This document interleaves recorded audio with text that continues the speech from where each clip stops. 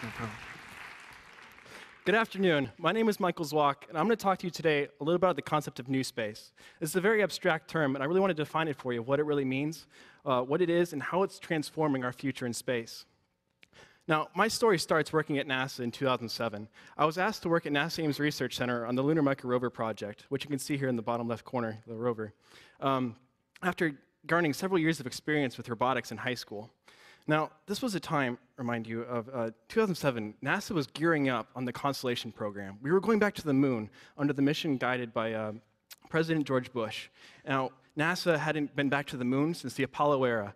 We hadn't had to develop technologies. We needed to gear up to build new sciences and exploration vehicles. Now, I was working on a student team, and we weren't guaranteed a mission per se, but we knew that our chances were high because we were trying to fit into a very small form factor, and we wanted to dedicate this mission to something that NASA really needed, which was a really lightweight and cost-effective rover.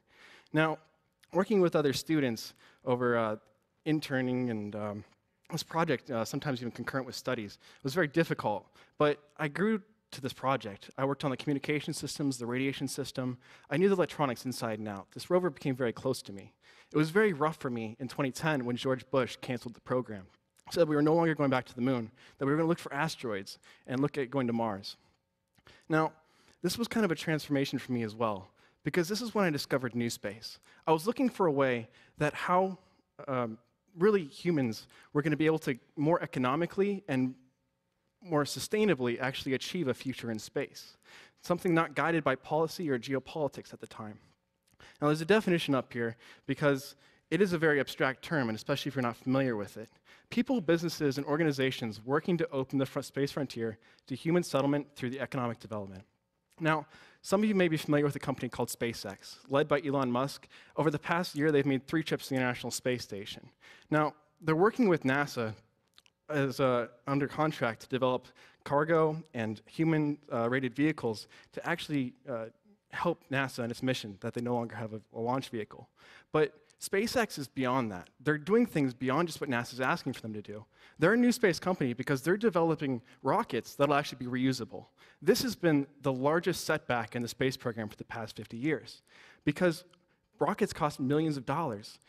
If you use them once and throw them away, it keeps the barrier to entry extremely high. It makes it very difficult for other organizations to get up there to do things, to actually create an economic environment that's sustainable. Now, once SpaceX achieves this in the next few years, we're talking about actually developing this vehicle so that it gets its crew up there, and it'll actually come back and make a vertical landing on the the launch pad. This will completely change things because we'll be able to refuel it and launch another thing a couple hours later. It'd be no different than an airplane. This is only one step, though. Some of you may be familiar with another company called Bigelow Aerospace. It's led by Robert Bigelow, who owns a hotel chain actually around the country. Now, he's working on actually putting a hotel in orbit. He actually has 2 there already, but he signed a contract about 2 months ago with NASA to install one of these inflatable modules to the International Space Station and get some experience in making sure that it'll be human-rated so that humans can stay there, they can vacate there, they go there for honeymoons, or even just to explore or do long-term science missions. This is only one organization which is trying to do this. There's several others. And in fact, this is just the beginning.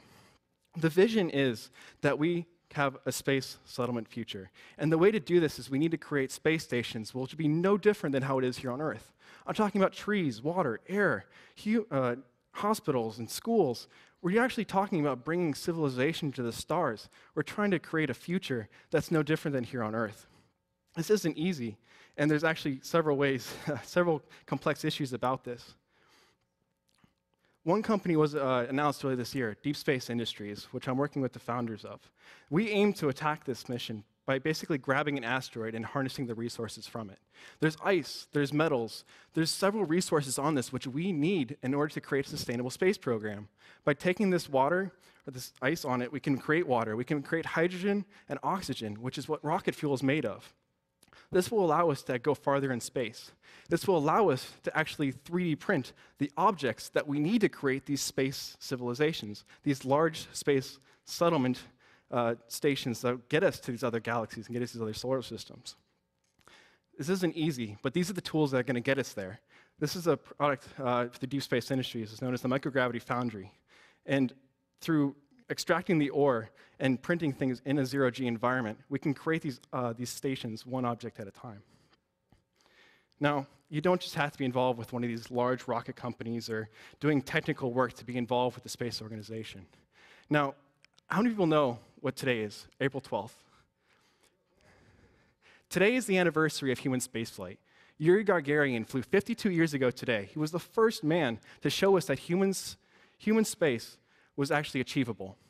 First man to fly, do an orbit around the Earth, and return. Every year, this is a celebration to the space industry. And I encourage you to go to Armstrong tonight. There'll be a party going on there, held by the local SEDS chapter.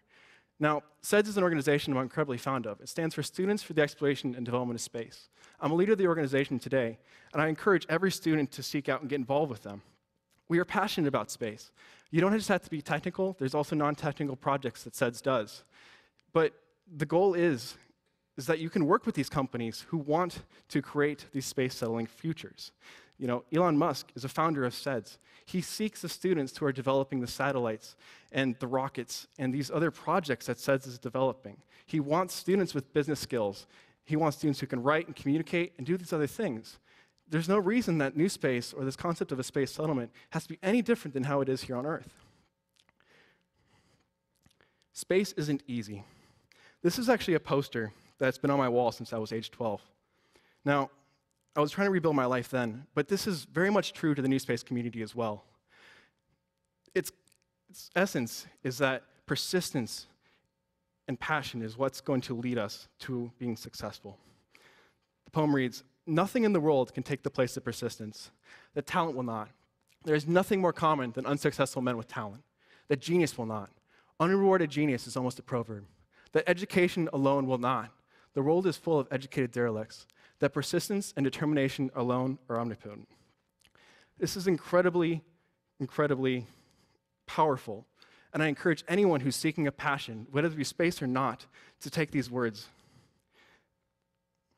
There's another saying in space, ad astra per aspera. Space is incredibly difficult. There's people who have lost lives. There's a lot of geopolitical reasons. The reasons we might have even gotten to the moon in the first place might have been geopolitical. We don't know. But beyond that, space is difficult, developing the science and technology. But it's through the hardships that we will reach the space, by staying passionate and staying persistent. The only way to fail is not to try. Thank you.